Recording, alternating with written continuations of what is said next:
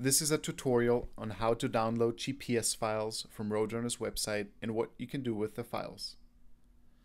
To begin, you have to log into your account.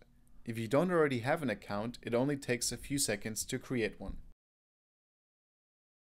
Once logged in, you can go to the interactive tour map to research a tour that you're interested in. Please keep in mind that the map shows every tour in our archives and you don't necessarily have access to all of them. Access depends on your subscription history, although you can get full access to the archives with the Catch Me Up deal found on the bottom of your accounts page. For this tutorial, let's pick the state of Montana to research. When I select it from the drop-down menu, I see all of the tour markers. I can also view the tour outlines that give me a better sense of the area it covers.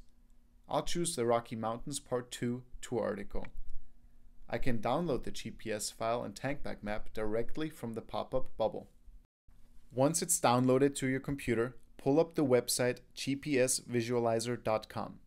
There, upload the Rocky Mountains Part 2 GPS file.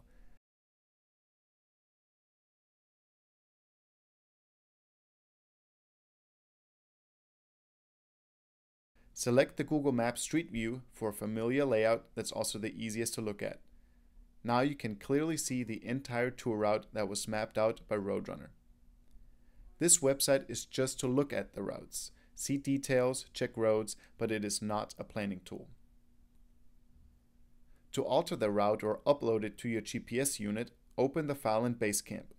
If you don't have Basecamp, you can download it for free from Garmin's website. In Basecamp, go to File, Import, and select the Rocky Mountain Part 2 file.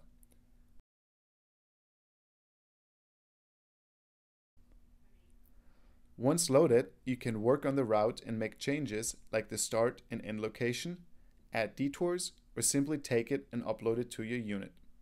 For this tutorial, I'll upload it to my Zumo. Basecamp will ask you if it should recalculate the route before uploading.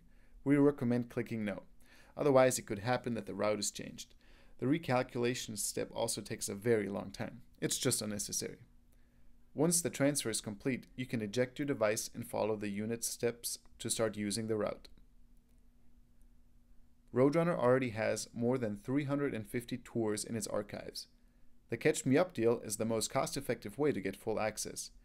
It takes every issue you don't already have access to and charges $3 per issue.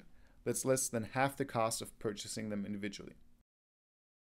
Basecamp does take some practice, and a test route from Roadrunner is a great way to try out its capabilities. Happy planning and safe travels!